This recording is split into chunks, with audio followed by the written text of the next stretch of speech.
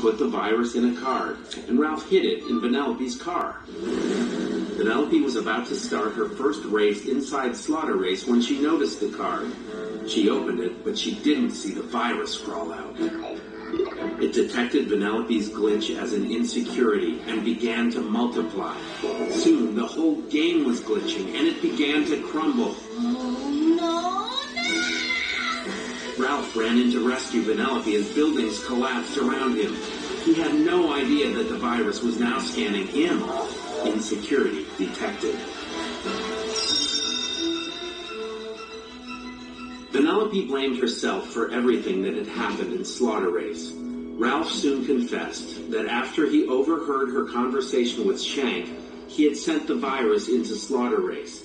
Vanellope was furious. She threw Ralph's hero medal to the ground, breaking it. As Ralph went to pick up his broken medal, he looked up to see the virus attacking the whole internet. Thousands of Ralph clones were taking over. Then the website started to crash. Ralph and Vanellope quickly ran to safety and tried to come